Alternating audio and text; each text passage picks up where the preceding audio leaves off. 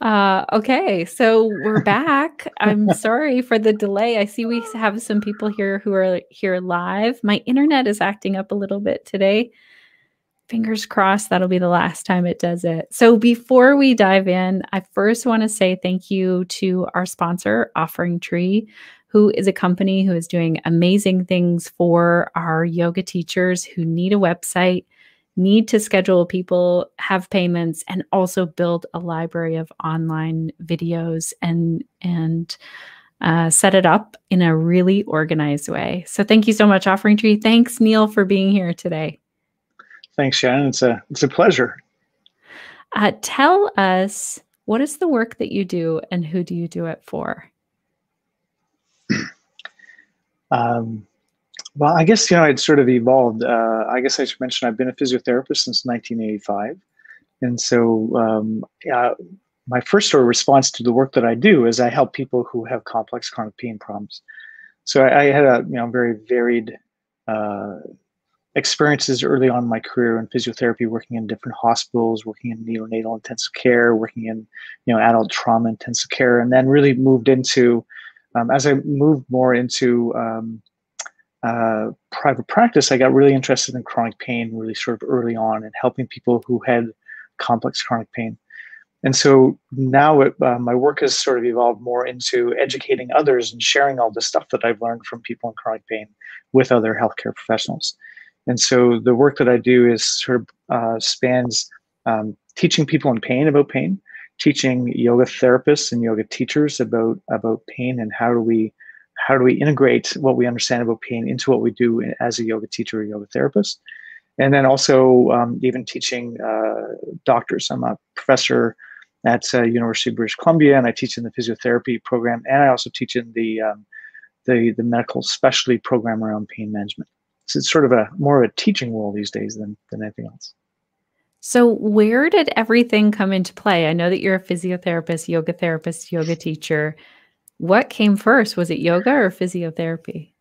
It was physiotherapy for sure. Well, actually, interestingly, I trained to be a phys ed teacher. And then once I was in university, I learned about physical therapy actually for the first time. Actually, I learned about occupational therapy first and thought, hey, I really like that idea.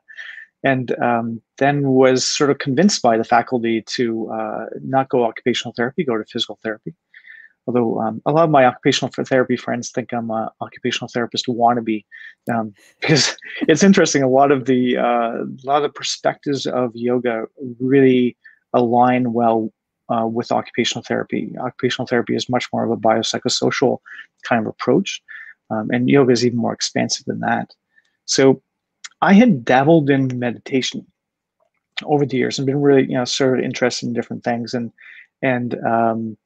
but then when I moved from Ontario to Vancouver in 1997, the yoga mecca, I just kept on finding people to keep telling me, you really got to do yoga, with what you think. And so I went, and what was great was I realized that I could actually meditate and move at the same time, and really.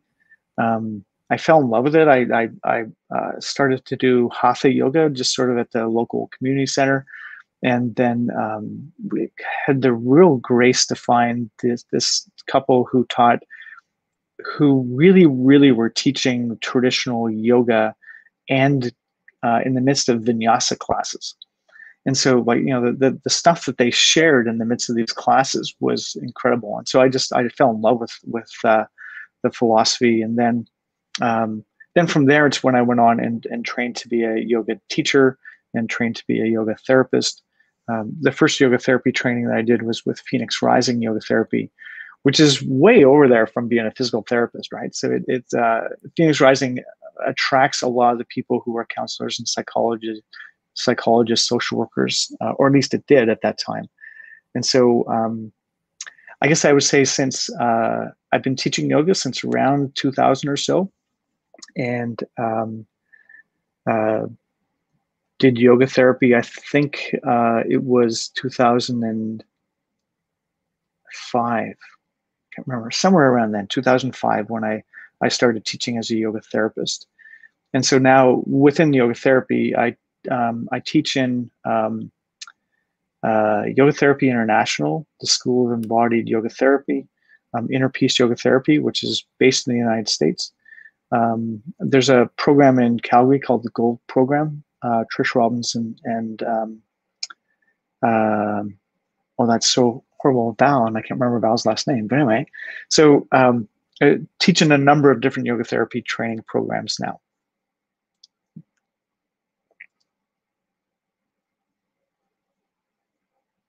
I'm not sure if we've lost you again, Shannon. I'll just pause and wait.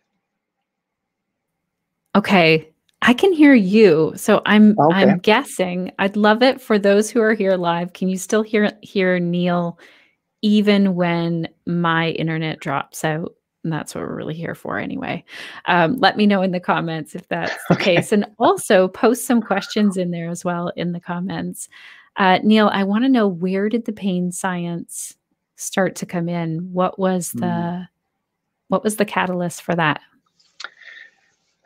I have to say the catalyst actually was that patients were telling me about pain. They're telling me, about their pain. And what they were telling me about pain did not match with what I learned in school. And this happened really, really early on in my work. And apparently I did an unusual thing, is that I decided that maybe what I learned in school wasn't right, which apparently, I'm sure you've all had that experience of you've got this view about things, and someone comes along and what happened to them is different from what you believe. And so what we tend to do, I've learned, is that we decide that person is just an outlier. They're different in some way, and don't worry about it. But I'm not going to change my worldview based on one person. But I kept on hearing these stories, and then so all of a sudden it's like, here's my worldview about pain, like really that pain is directly related to tissue damage, and then if there's tissue damage, there will be pain, and you can't get better if tissue damage didn't get better, all that stuff. And then, but I kept on seeing people who didn't fit into that view. And so that's really, for me, that was the start. And in the 1980s, there were really no courses on pain. There was the textbook of pain by Melzack and Wall, and there really wasn't a whole lot. And so I just kept on being interested and being curious and trying to learn. And then it would have been about 1995 or so that there's a physiotherapist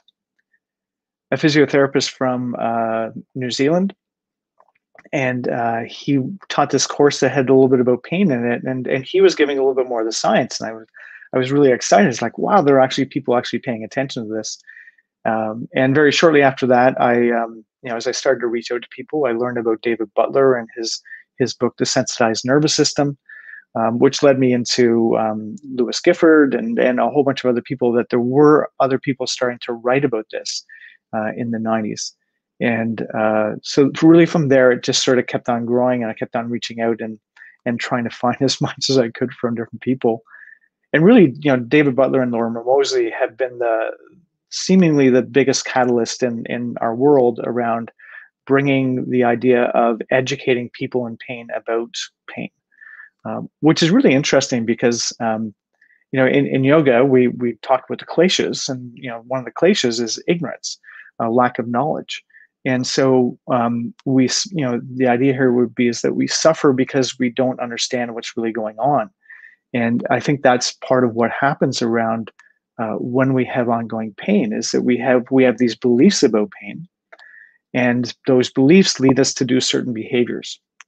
And I should point out, it's not just us who have pain; it's also our society and our healthcare system has beliefs about pain, and that means that we give certain things to people who have pain.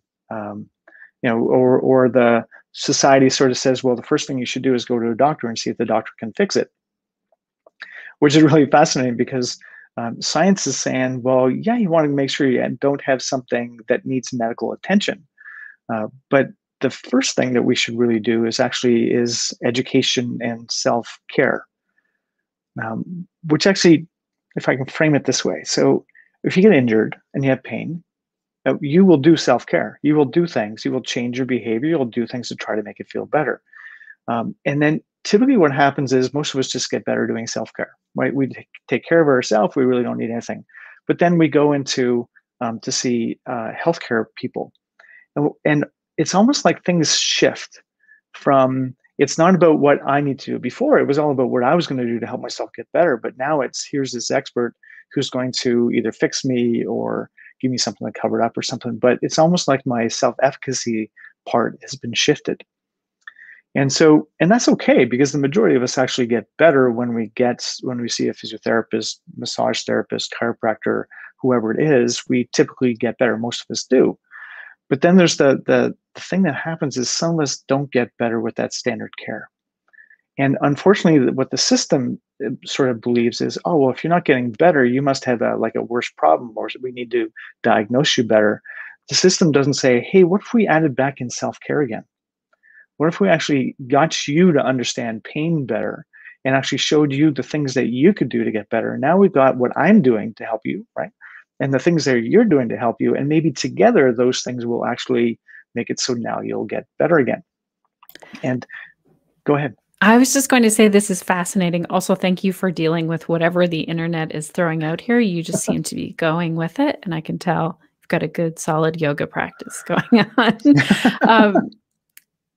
What I'm fascinated to know here now is if we have a student or we are in pain, like what would be amazing is if everyone had the pain science knowledge on the planet, you know, if that's like taught in school or something, but we don't. We often, like you said, we think, oh gosh, I'm in pain. It's not going away. And now I need to find someone who can fix this.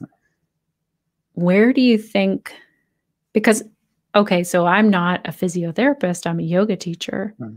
I make sure that I refer people to their medical team. You know, have you seen a physiotherapist or your doctor? Because I want to make sure there's not something happening. So I kind of want to know, what do you wish yoga teachers would do in that moment, or people who are feeling pain? I think what I wish that we would do is actually pause and be curious. And consider that, I mean, I don't know how to stimulate this, but you know, the idea would be to consider that maybe pain's not what we think it is. I mean, in the moment, that's pretty hard to sort of get someone to get there. But really, if we were to add something to everyone, it would actually ask people to think about what they think about pain. I mean, that would be the chorus that would solve so much of this. Is just because we have thoughts about pain, we have beliefs about pain, but we never question them. We never get curious about them. We never actually sit back and think, oh, you know, that thing I think about pain, what's happening right now does not match with that thing that I think about pain, right? You know, this idea that if I'm injured, the pain can't go away until the injury's better. But I mean, all of us have had injuries, and you can see the injury is still there. Obviously, the tissue hasn't fully healed, but a lot of times, mostly it doesn't hurt. But we never have that opportunity to really to think about what we think about pain. And that's really, you know, if you looked at explain pain, and we look at what we bring into education, yoga teachers and yoga therapists, it's to, in part, that's what we're asking or what we're trying to do, is give people experiences so they can do it. So if we go back to the person, so you have say you're a yoga teacher, and the person comes up to you and says, every time I've done downward dog for the last couple of weeks, I get this pain in the front of my shoulder. What should I do? Right. So I think what we want to do is recognize is that we have options. I mean, the first thing is that, and I know Shelley would have talked about this a little bit on your podcast, and Carolyn would have said something about it. Is this idea is that pain is a complex, multifaceted thing. It's not just about tissue damage. There's other things involved in it. And within yoga, we've got this idea that we have many aspects to us, and we have practices within yoga that allow us to be to contemplate, to be curious, right? And so it's, you know, what we tend to do, unfortunately, when that person says I've got pain in my shoulder, is we tend to say, well, if it hurts, don't do it, or if it hurts, take child's pose. And I guess what I want to say at the beginning is that's absolutely valid stuff to do, perfectly fine. There's nothing wrong with doing this, but then to come back to the idea of that yoga is about helping people be more flexible, as in be more adaptable, to have more options.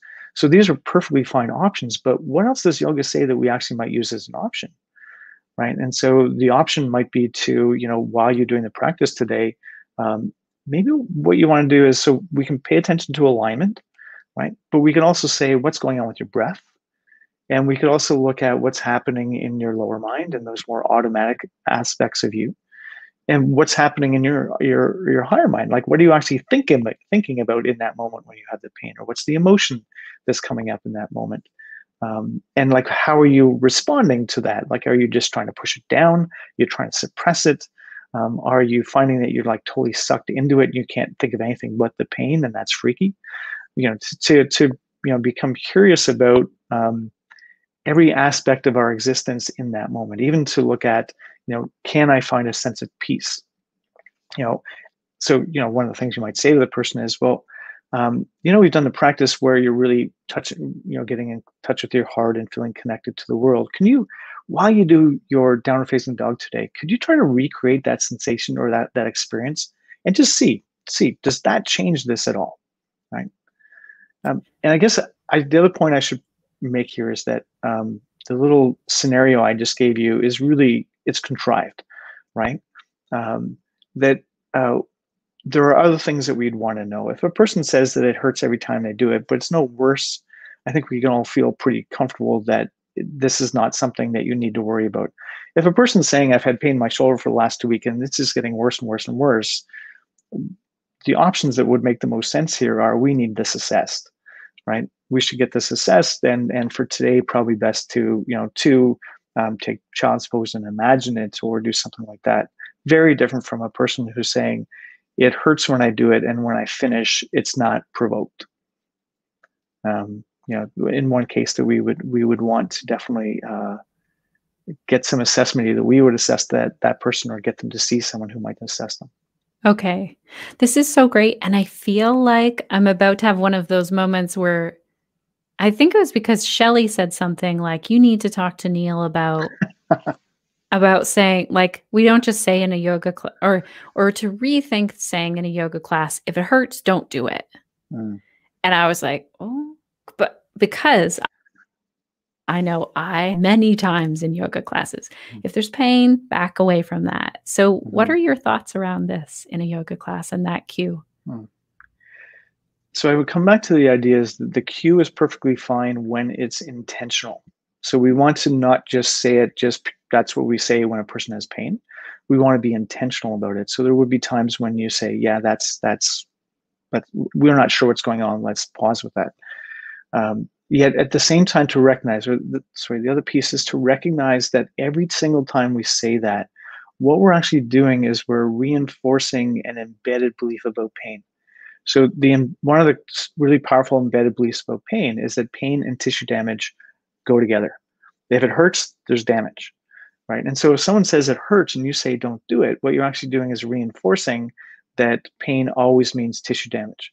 And unfortunately, at the same time as you're doing that, you're likely creating a sense of, inadvertently creating a sense of fragility and a sense of fear in that person, right? You're actually building up some more of the glaciers, and that's not your intention, right? Your intention is to keep the person safe. And so there's this balancing act that we need to sort of figure out, is how do we keep people safe so that they're not just suppressing the pain and gritting their teeth and carrying on and actually causing harm. At the same time as how do we get people to challenge their limitations, right? Because it's one of the interesting things is there will be pain in asana. There will be pain in sitting. If you meditate, it hurts. And so can you see how if our only response is if it hurts, don't do it, you're sort of stuck? Because then we often get what the very first person I saw who had a sort of yoga kind of injury was actually from a meditation retreat. At the end of the first day, he went to the teacher and said that, he's got this pain in his hip and his legs getting all numb and tingly. And what he was suggested he should do is to watch it, to just be with it, watch it, just watch how it fluctuates. And at the end of the second day, he went back and he said, it's worse, right? And he got the very same response again. And apparently this happened the third day as well. And what actually was happening is, for whatever reason, the way he was sitting, he was actually putting enough force on his sciatic nerve itself, like the big sciatic nerve, they actually caused some damage to the sciatic nerve. It was actually somehow limited the blood flow enough to the nerve that there was some damage to the nerve. They ended up with neuropathic pain and such afterwards. But anyway, the point is that there's this other part of yoga that says that, watch things and see what happens. But watch things and see what happens, we also want to be discerning about it, right? So this part of the thing is that sometimes when we watch things, we start to realize, wow, that's so cool. When I watch it, I can see it changing. I can see it fluctuating over time. And sometimes even people have that experience of just taking your attention to the pain makes it change in a positive way, which is a pretty good sign, right? Of course, I guess we need to recognize this. If you have pain in your shoulder and you go and you pay attention to it and the pain gets less, that does not mean that it's not related to what's happening in shoulder. It just means that the act of taking your attention to it is associated with a change in the pain. And it tells you something else important about pain is that pain is changeable, that we have some influence over it. But what it doesn't tell you is that that's what the cause of the pain was. Maybe I'll say it in a bit of a different way. If you're doing downward facing dog, you've got that pain in the front of the shoulder, and I came up to you and I say, you know how you can like draw your shoulder blades down your back just a little bit and really lengthen through your thoracic and neck areas, and how you can sort of pull the ball of your humerus into the socket. You can do all that stuff, sort of draw yourself in, make yourself long while you're doing this, and you do it and you say, hey, the pain's gone. What we're likely to do, and unfortunately flawed logic, is we're likely to decide that the pain was because of the alignment. But all we know is that you changed the alignment and the pain changed. We don't know the cause of the pain yet, right? Because pain is always multifaceted. So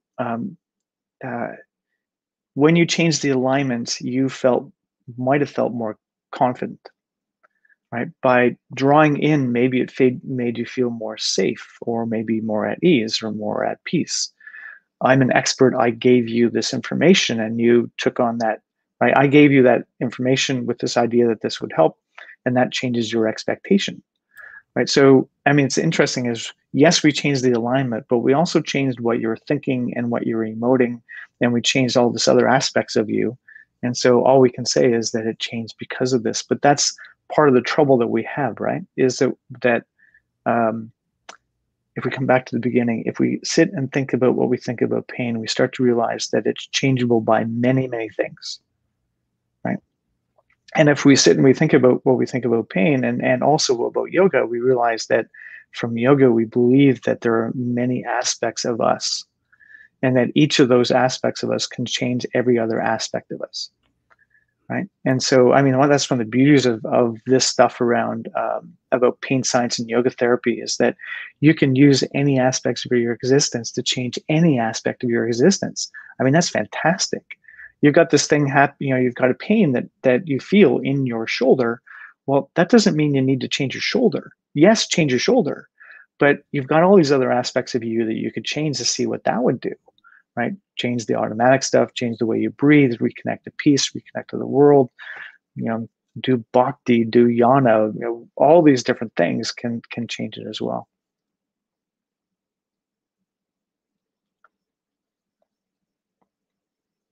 Oh, I think Shannon, you're a little stuck, so I'll sort of keep on going a little bit. So we talked about options a little bit, and so we have the options of, if it hurts, maybe we modify what we do with the body, or maybe we try a bit of different breath practice. I think one of the other valid options that we'd want to do is to consider imagery, because we know that sometimes if something hurts, if we can imagine doing the movement before we actually do it, then sometimes that even works even better. Hey, you're back. I feel like I'm over here doing like a small meditation in patience with technology today. Yeah. I don't know. I feel like I've cut you off on Lisa's statement, but go ahead and finish whatever. No, but this is actually a great place to sort of go to this, is that it's one of the other things we say is that, there's a difference between discomfort and pain. And I think what my suggestion is that to consider that that's something that we learn over time and through the practices of having permission to explore and being able to be curious and finding that place of safety to explore. And that for most of us, as Lisa's pointing out here, is that most of us, when we start, most of us do not have a good understanding of which is which. And of course, we also need to recognize is that pain is not an accurate indication of tissue damage. So we can't just say, if you call it pain, then that's tissue damage, because that's not true. I mean, if I just grab my earlobe, anybody listening, if you want to try this, as long as you're fine, otherwise, you grab your earlobe and just squeeze it for a while, it will start to hurt, right? And then you let it go, the pain's going to go away. But that pain was really intense. That was pain, right? But you weren't damaged. And we need to be careful that we don't have this idea that, well, if we call it discomfort, then we know we're okay. And if we call it pain, then that is damage. We don't know that. It's not that simple. I'll just give you one other example of this, is that in school, we learned to get people to do the 0 to 10 scale. How would you rate your pain? 0 is no pain, 10 is the worst. And so what's really fascinating, years ago, this guy, I asked him and he says, well, it's 0. I'm like, well, that's a little surprising, because the pain's really bad. So really there's no pain. It feels perfectly fine. And he says, well, no, it doesn't feel perfectly fine, but I just wouldn't call it a pain. I said, well, what would you call it? And he said, well, I'd call it a discomfort. And I said, okay, so on a 0 to 10 scale, 0 is no discomfort, 10 is the worst you can get. What are you? And he tells me the number. And then I'm saying this to him, and I've never thought of it before. And I said, so hang on a sec. Are you telling me you've got a 0 to 10 scale for discomfort, and then once you get to 10 of discomfort, then it's pain? And this fellow's answer was just so informative. He looks at me and says, well, doesn't everybody? Oh my gosh, I love this so much that it makes total sense, really. Yeah. And it was really fascinating, because recently someone else has said to me, well, I actually have 3 scales. Right? There was something below discomfort. But I think that this is the unique individuality of it. And we've been taught, in trying to keep people safe, we've been taught things like, if it's discomfort, it's okay. Or we've been taught that pain's okay, but if it's a sharp pain, that's not okay. And that's not necessarily true, right? So pain is a protective mechanism, or we could say it's part of the protective mechanisms of us. And so when the pain feels more dangerous to us, that means that the systems are determining that this is more dangerous. It's not that it is that the problem in the body is particularly more dangerous. It's just the systems have come up with the determination that it is. And they can come up with that determination based on absolutely everything, including your genetics, right? Including your ancestors and genetics. And we're starting to learn that we can, pass on how the nociceptive apparatus, or the apparatus of the body that tells us about danger stuff, is impacted by genetics. It's impacted by everything that's happened in your life. It's impacted by all the predictions of the future, right? It just absolutely everything changes it. How much you slept in the last while, the chemistry of your body right now, your endorphins, everything is changing this thing, right? But we really have this idea that it's all to do with just the damage of the body. And so we have this sense, without thinking about it, is that if it feels sharp, that must mean that there's a worse problem in our body. And it might be. But the thing is that it might not be, and we need to be careful about that. As yoga teachers and yoga therapists, when a person says they have sharp pain, if you follow that, oh, well, if it's sharp, you shouldn't do it, once again, you're not providing any room to explore. All right. And so maybe if you want to sort of morph what you're doing and say, is if a person says it's more intense, if it feels more scary to them, then this is something where you'd want to, when you're getting the person moved, be more gentle. But give the person still an opportunity to find that place of comfort and safety from which they can explore this. Right. That's amazing. I think, you get really excited about this, I can tell. And you're like, isn't it fabulous? Isn't it fantastic? You're using, we're so complex. It must be very frustrating for scientists who are trying to come up with clear answers, when it's it could be your genetics or how much sleep you had. Mm-hmm.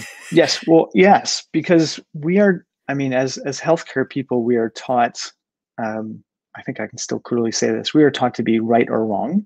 We were taught to be definitive. And what we're taught is to look for algorithms. So you come in with this, and I'm going to do this. And, or if you came in with this, I'd do something different. And so we'd have this algorithm that you go through. So to work with people who have persisting pain is to work in an area of uncertainty. And of course, this is where our personal practice of yoga becomes so important, is for us to find a way to be okay with that. Because I mean, it's sort of funny. I've had patients stand up and put their hands on their hips and look at me and go, "This is just trial and error, isn't it?" Right? Because what we need to do, because of the uncertainty, is we need to try things out and then reassess how things are going, and not just decide, well, you've got this, so I'm going to give you this, and it will make you better. So this is what you've told me is going on, and we're going to try these things, but we're going to reassess what's happening, and we're going to morph what we're doing based on what happened with you. Can I give you a specific example of that? That's Yeah, really I would relevant? love an example. Yes. So a couple of weeks ago, I was talking with a number of colleagues, rehab professional colleagues across Canada, and we were talking about people who have long COVID, who have COVID symptoms that are sticking around. There's this conversation came up about how there's so many people with long COVID. It's like no matter how small you do exercise or activity increase, it actually makes them worse, right? And so the conversation was all about how do we actually, what should we do? What term or what kind of exercise, what kind of activity should we get that person to do? Because of course, exercise is medicine, right? Exercise helps you get better. So, but what should we do? And what was really amazing is I was sitting back thinking, this is fascinating. Here's an assumption. The assumption is that exercise is always medicine. And of course, in Ayurveda, there's everything is medicine and everything is poison. It depends on when and how much, and all those things. So, but here's this group of healthcare professionals that had this idea of how do we find the right amount of exercise, and they're thinking about grading it down. But even in that, they're saying even when we do really small things, people get worse for days afterwards. And so the whole conversation was about what do we do to help that person get better, right? Or how do we help them be able to move more? And so you can see that the embedded belief was sort of problematic here. And so my comment to him was, so you're telling me that you're reassessing these individuals and that they have remained worse for days. You've actually provoked them and they have not been able to recover really well. And they're all like, well, yeah, that's exactly it. And I said, well, maybe it's the wrong time to do this. Your reassessment is telling you that it didn't work, that actually made the person better, but you want to keep on going with it because you have a belief that says that should help people get better. And I think this there's so many pieces of this, right? It says that anything that we give people within yoga or yoga therapy, we need to give it to them with an idea of how would I know if this helped? How would I know if it's the wrong thing, right? And so, but then assess that. If it's not serving the person we're with, right, well, then maybe there's something you want to do to change it around, but maybe it's the wrong thing to do right now. Maybe it's just not the right approach at this time. You need to come at it a bit of a different way. And so if you had that person with the shoulder pain and you asked them to try breathing in a certain way and it just agitated them more, well, obviously that's not the right approach. But we've got lots of approaches we can take. This is so powerful. I feel like I experienced this on both things that you're saying. So I had a herniated disc this past summer. And many told me like walking is good for you. But when I would try and increase my walking, I would be on bed rest longer. And it was just like, that's not what was needed. And it finally took Sean, who's my partner and a yoga teacher and also a health and science writer, was like, if you broke your foot, nobody would be telling you like, it's best to hop around or walk around on this thing that needs healing. Why are you pushing it? He asked. And then on the flip side of this, you were talking about the sharp shooting pain, which I have said many times as a yoga teacher, if the pain is sharp or shooting, don't do it. Well, I was walking around. So it was August when I had the herniated disc. I could walk now and I'm looking at my pain many times. Like I feel like I'm healing and my brain and my body is learning how to deal with this. And I had this sharp shooting pain when I would walk, and my family, it would like buckle me almost to falling down. And I said, they were like in a panic, like you need to go and do something. And I said, I actually don't think so. I have this feeling that it's just like Something's settling out because I've listened to Carolyn Van Dyke and Shelley Prosco, your work, and I just thought, I'm going to see in the next few days. Like, sure, I'll try and rest more, or I'll see what irritates it. But you know what? Like, I could walk outside and it was fine. So I was really having this conversation, even though it was a sharp shooting pain, and now it's gone. And I think it was related to my nervous system much more than my tissues. That's my guess. I mean, it certainly could be. It's so hard to know, but I think there's a couple things that you said that I think are important. One is that you had this sense that it wasn't something that you needed to really freak out about or really move away from. And I think what when we are working with other people who have pain, is that we often forget that that person is an expert in their pain. Now, I know pain's not accurate, yet we still can say to the person, does it feel like this is serving you? Does it feel like this is actually being detrimental to you? And there's a lot of times when people say, yeah, this feels like the kind of thing that I should work on, but maybe I need to change it. And other times people are saying, this does not feel like it's serving me right now. And I would say, for right now, move over here. It'd be like for you with at some point you need to forward bend again, right? Because not only because we forward bend in life, but if you want to make the tissue around your lower back healthy again, you need to actually reintroduce all the movements that are part of the normal movement of the body. But we need to do that at the right time, right? So if you start early, it probably would continue to provoke you. And the more you did it, it would probably be harder to move around. And we'd say, well, that's not the right thing to do. So one of the other ways that we can know, is it the right amount of activity? When we're convinced that the person in front of us can actually be curious and isn't just going to grit their teeth and push like crazy through this thing, is to say, so, one of the things you could do is work on provoke it and recover. And if you went out walking and you said, yeah, it hurts while I walk, but when I sit down, the pain goes away pretty darn fast, right? Then that recovery part would tell you this is probably an okay amount of activity. Then you need to grade it for your decision. If you did it and you said, hey, the pain was worse for hours after I did that walk, then that sort of sounds like that's not the right thing to do.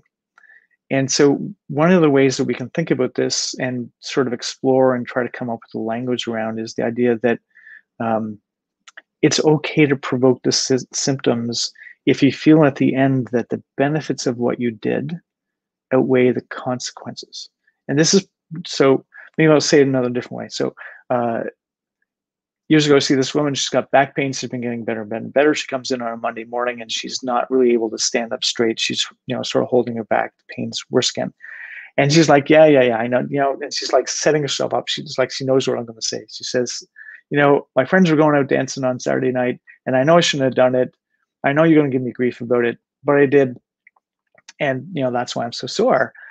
And it was one of those other times that I'd never actually asked this question before, but I said to her something like, do you believe that the benefits of what you did outweighed the consequences? And she's like, absolutely, yes. I'm like, well, then it's okay, right?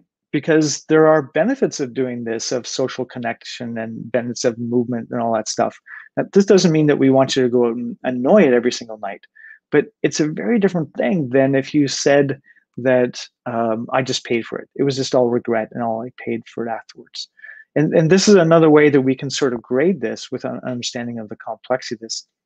But the only way that this makes sense is if we can get past the idea that pain equals tissue damage. And that's so hard because people hearing me are going to be saying, but how do I know if they're safe? That's a great question. Yeah. Right? Yeah. How do we know as yoga teachers if it is tissue damage that they're right experiencing? So it could be that there's actually issues going on in the tissues that we need to address. But I think the thing that there's two bits that are important is there's when the danger detection systems of our body work properly, which is most of the time, there is a buffer between when the pain will start and when damage would happen. So if I pull my finger back, the pain starts before damage would happen. There's always a buffer in there. But this is the really important part, is if the person in front of you has persisting pain, the buffer is bigger, not smaller, right? Because what's happened if you've had pain that's persisted is neuroplasticity, right? What's happened is the apparatus of your body, the nervous system apparatus of your body that tells you about dangerous stuff, it's been practicing. And because it's been practicing, it now is going to respond in a bigger way sooner than before. Whereas the alarm, you had to move this far to get the alarm before. Now you only have to move this far to get the alarm, and damage is still up there. And so if a person has persistent pain, and this is another reason why understanding some stuff about pain science is so important, is that it makes no sense if your view is pain and damage always go together. This stuff makes no sense at all. This sounds like crazy talk, right? Because we're just going to injure people. If we can get people to understand that pain is not an accurate indication of what's happening in the body, then, and also this idea that when pain persists, the apparatus, the protective mechanisms get better at protecting us because they've been practicing, and so there will be actually a bigger buffer. So we can feel safer when we ask that person, while you're moving, if you make the pain a little bit worse, it's okay, and then back off, sort of go there, back off, go there, back off, because there's a buffer between that spot where the pain gets worse and where damage will happen. And if you keep on doing that over time, what actually happens if you keep on going up and you're nudging it, if you do it the right way, if you keep nudging it, you can actually move the alarm back up. And so you can actually learn how to move with more ease, which is the genesis of putting together these movement guidelines that we created that, I know Matthew Remski said, oh, they're like interoceptive movement guidelines you've set up, Neil. And I sort of like that idea, interoceptive. So that if pain is not an accurate indication of how much to move, well, what is? And the answer would be no one thing is, as far as we know. That your ability to breathe calmly is not an accurate indication that you're safe to move. Your ability to calm your body tension is not an accurate indication. Your ability to calm your mind is not an accurate indication, but you could use them all. If we got you to be more discerning, right, to be curious. So as you move, if we can get you to pay attention to your breath, your body tension, and your mind, and the pain, you're now listening to 4 alarm systems. Because if you start to push the edge, right, if you start to push into a place where your systems are saying, hey, this might be dangerous, the systems of your body tend to do is make you hold your breath, or your breath gets short and shallow. So that's like a protective system alarm going off, right? If you're doing that, your body will start to grip, right? The grippers of your body will start to grip. And so if you're feeling that, that's another alarm. If your mind is starting to grip or getting anxious or getting fearful, again, that's another alarm. And the pain is another alarm. So one of the things we can do is learn to, if we have pain when we move, is to say, well, none of these things by themselves is good enough. How about I'll pay attention to each and become more discerning over the time of how hard I can sort of push this edge. And so what we ask people to do is to consider, around the mind piece, we ask people to consider, is this safe? Does this feel safe for my body to do this? And if the person says yes, then to ask the second question of, will I be okay later? Right, that recovery piece. And if the person says, yeah, I think it's safe for my body to do this, and I think I'll be okay later, then while you do it, go to the edge and do your best to keep your breath calm and your body calm, and don't ignore the pain, and don't pay this much attention to the pain, right? You need to sort of, if your normal strategy is to ignore the pain, you need to pay more attention to the pain. And if the normal thing that happens to you is you become hypervigilant, and the only thing you can pay attention to the pain is what we need to teach you to do, you'd learn in other techniques, is how to pay more attention to what you want to pay attention to, or less attention to the pain, right, to do that. So it's, am I safe? Will I be okay later? Keep my breath calm, keep my body calm, pay some attention to the pain. And that brings you more information, right? That's the interoceptive stuff. Pay attention to your mind, your breath, your body tension, and the pain, and that gives you a better understanding of how hard to push and how long to go. Now, there'll be some people who say, is this foolproof? And of course, we have to say, well, nothing is, right? Because the reality is that the protective mechanisms of the body are not foolproof. We all know this already. I mean, everybody's experienced doing a sport for a while and feeling fine during the sport, but realizing later that you're injured while you're doing it, or the same thing during work, saying that sometimes the system doesn't warn you when you are doing too much, but it usually does. And so what we're doing is increasing the chance to be able to recover function and increasing the evidence of safety around this stuff, which I know a lot of people know the polyvagal theory. To think about that is that what we're actually doing with this, if you can keep your mind calm, your breath calm, and your body tension calm, and pay some attention to the pain, is that to do that, you're actually increasing the evidence of safety. Right? So when you go to the edge, of course, there's some evidence of potential danger, but the really important thing is that polyvagal theory, or one of the important things that Porges has shown us with the polyvagal theory, is that it's about increasing evidence of safety and then challenging that edge, right? To be able to stay safe and go to where it feels a little bit dangerous. That's how we change things. I'm trying to figure out how to do that. And that can take a lot of work, right? I mean, one of the things that we've done with this is we started for a long time of teaching people in pain about this stuff. And then we moved into teaching yoga therapy people about this stuff, working in a one-to-one scenario. And in the last year, what we've put out is a thing called Pain Care Aware, which is a 2-level training program specifically for yoga teachers. Because all of our training before relied on the ideas that you're working with a person one-to-one. And what we realized is that there is pain in yoga, and people in pain are actually coming to yoga seemingly more than before, but even in yoga practice, there is pain. And so how do we come up with a system of educating yoga teachers about what is pain, and what are the different ways that we can actually just change our language and change our approach to teaching a yoga class that brings this information in? Now, how do we get away from inadvertently creating a sense of fear or fragility of the body? How do we create the sensation of, or how do we get people to have permission to stop when they want, permission to approach the pain, and give them different options to be able to do this? So we created this thing called Pain Care Aware. The level 1 part of Pain Care Aware is a 30 hours of traditional yoga and pain science put together, and put together by me and Shelly Prosko and my wife, who's a Swami in Kriya Yoga, and has taught yoga teacher training programs for a long time and had her own studio. And so we sort of put all of our stuff together to create this really quite expansive education, in part because one of the things we realized is that people would come and spend a couple of days with us and they learn about pain, but then we talk to them later and they remember the stuff that we talked about, but they still only know it this much.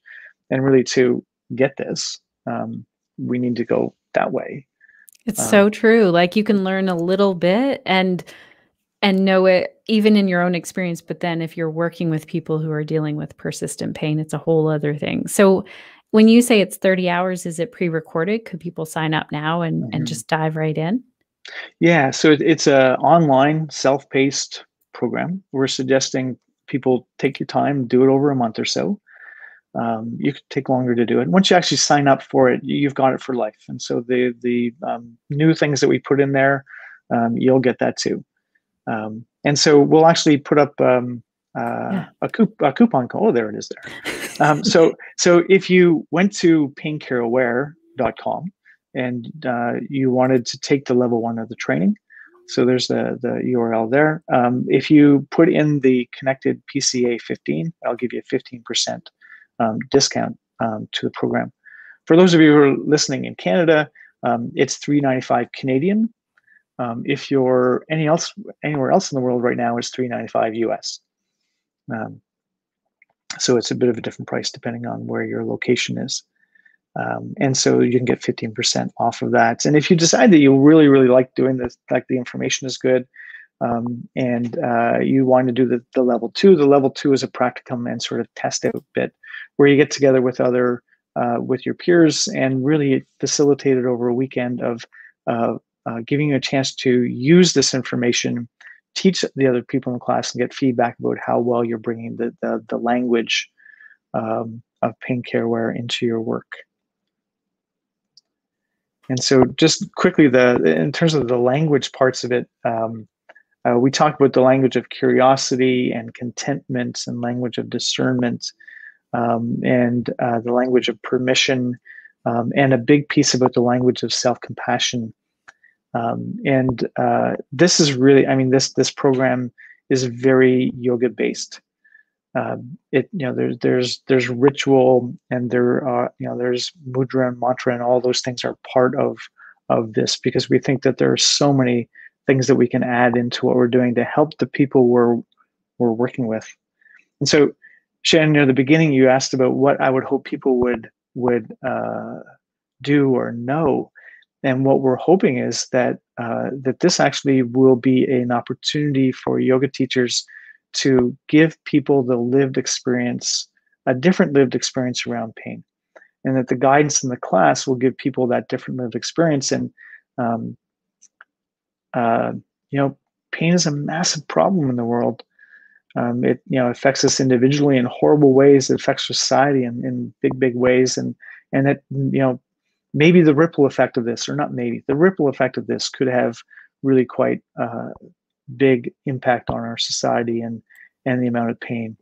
It's so true. And also the language then that we share with other people. Since my herniated disc, so many people come at me with language where I'm like, that's a lot of fear-based my pain. Some people are very upset that even though I'm a yoga teacher, I would still get an injury. And I'm like, I have a body. This body's.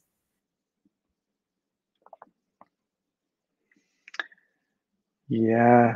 I'm going to carry on just a little bit, because I think one of the things around what you're saying, Shannon, is the oh, you're back. Yeah, sorry, it keeps popping up. That's okay. I mean, the social stigma of around this stuff is horrible, right? Because you got that. It's like me. I'm a physiotherapist and a yoga therapist. I've had two really big disc bulges in my life. The last one bulged big enough to actually move my spinal cord over and fully pinched one of the nerves, or I lost the. For those of you who know that the nerves running down your legs can actually, they go to certain muscles, and there was enough limitation of how many signals were getting the nerve that I couldn't lift my big toe against gravity. So if I had my foot flat on the floor and I tried to lift up my big toe, I couldn't do it. But if I put my foot on the side and I did it this way, I could do it, where gravity was taken away. So there was that much pressure on this thing. But anyway, but of course I had the same thing as like, aren't you a physiotherapist? Aren't you a yoga therapist? Like, right? And I just want to add to one other really big stigma around this, is that our society really has this idea that if you were just tough enough, you'd get better. If you have persisting pain, and hopefully everyone can realize is how that drives people to grit their teeth and basically suck it up and just carry on. And Shannon, what you said was so important, is that there you were doing something that made sense to get better, but at the same time, it was actually leaving you provoked, right? And so what we need to recognize is that if you continued to do that, what would you do if you continue to just grit your teeth and push through it without walking? What you actually teach is your protective mechanisms is you don't listen so good, right? And of course, so protection mechanisms are about protection. So how might they respond to this is how they might respond is to say, well, you're not listening. So what do I need to do? I'll get louder. Or they'll find another way to protect you, which just give you an idea of, if you walk along, you smack your kneecap on something, signals fly from the kneecap up to your brain to tell you to give you pain. Its job is to get you to stop walking on your leg for a while, right? But you can ignore that, right? You can decide, I'm going to walk on it even though it hurts. And I'm sure most people have done this. And when you try to do that, usually one of two things happen. One is that it might hurt more when you do it. But the other thing is you might notice that your quads got weak. So why did your quadriceps muscle get weak? Well, we think it's almost like the system said, well, we've detected danger. We've told you need to change your behavior, and that didn't change your behavior. So how else could we change your behavior? How else could we get you to stop walking your leg? Let's make your leg feel weak.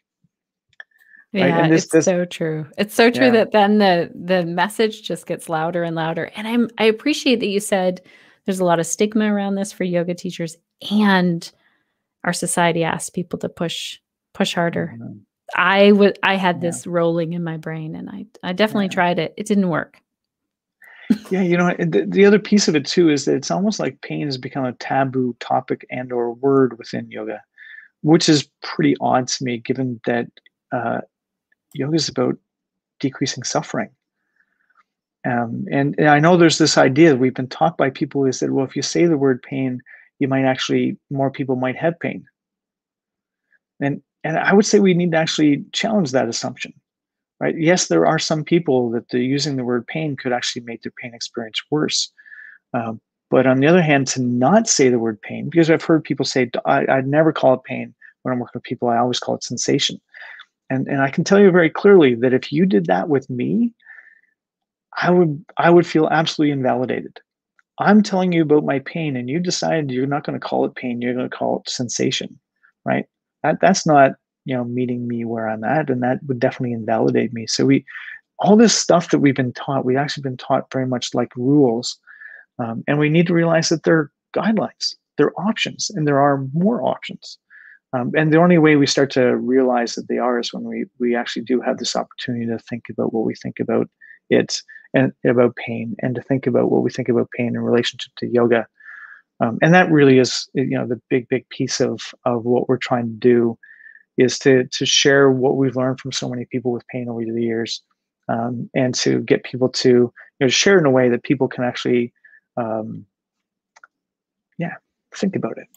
This is amazing because Mm. most people I talk to say, "Oh, I've been in pain, or I'm feeling discomfort in my body, or I'm not flexible enough, or I can't move enough. I'm going to a yoga class." So we need our yoga teachers then to be equipped with the knowledge, the language, the tools, to help those people who, like you said, are suffering, whatever it is that they call it. Thank Mhm. you so much for this work that you're doing. I do hope that our connected yoga teachers head over to the site. And thank you so much for saying right before we started recording that we can have 15% off. Mhm. That's fantastic. We're Great. definitely going to check it out, and we'll make sure to put some links as well in the show notes. Thank you, Neil, for all of the work that you do. Well, thanks, Shannon. It's been a pleasure to talk about this, and I'm glad that it worked out even with the internet I issues know. today. The internet has been challenging us. Someone had said, great discussion. Someone else had been talking about breath, and you talked about this. I'm so glad. Yes, your info was amazing in Catherine Bruni Young's training. Thank you. Love your book. Tell us about the book as well, Neil, before we go. Well, there's two. Hang on a second. Okay. This is the one that we did with Shelley Prosco and Marlisa Sullivan. So Yoga and Science and Pain Care. So this is very much a yoga therapy book, and it really dives deep into all these different topics related to yoga and pain care. And actually, if anybody's really interested, we're on Embodia, the Embodia platform. We're doing a book club webinar series. So it has, so we're only at chapter 6 next week. And actually, next week it's me talking about chapter 6 is the one that I wrote about yoga about yana yoga, and about using the practices of yoga as educational agents. So within healthcare, what we tend to do is educate people by doing what I'm doing right now. But yoga is actually an opportunity to have lived experiences that change our belief system, right? So when I can show you how that you can move with more ease, you just learned that you have some efficacy around this, and that pain is changeable, right? And so rather than telling you that you have some efficacy and pain is changeable, yoga provides us an opportunity to give repeated experiences that are inconsistent with our previous determination of danger, kind of thing. The other book that I wrote is a basic pain education book meant more for people in pain so they can understand pain in a new way. It's only like $5 on Amazon and my website. And if you want the free narrated version, my other website is actually Pain Care U, like the letter U, paincareu.com. And if you went on to paincareu.com and looked at the free resources, there's a free narrated version of a book called Understand Pain, Live Well Again. And we're just, it's in English only. You can buy the ebook in either English or French. And we're working on getting someone to do the French narration as well. If for those of you who know Explain Pain, that Lorimer Mosley and David Butler wrote, two men who I absolutely stand on their shoulders around this, and there's so many of us that do. But anyway, when their book Explain Pain is so expansive that, and I kept on running into patients who found there was too much information in it. And so I went to them back in 2007 and said, hey, can I write a conversational take on this? And they're like, absolutely, yeah, go ahead. So anyway, that's what this is. It's the same kind of information, but it's simpler. Understand pain, live well again. Nice. One of our live listeners here says they highly recommend learning from you. And the other person said, yes, both books were great, that you make this really easy to digest. I agree. This has been fantastic. I hope that our connected yoga teachers continue to post in the comments if you have further questions for Neil. And check all of those resources out. Thank you so much again, Neil. Oh, and thank you, Shannon. It's wonderful that you have so many people who get to learn from this network you set up. It's fantastic. Thank you.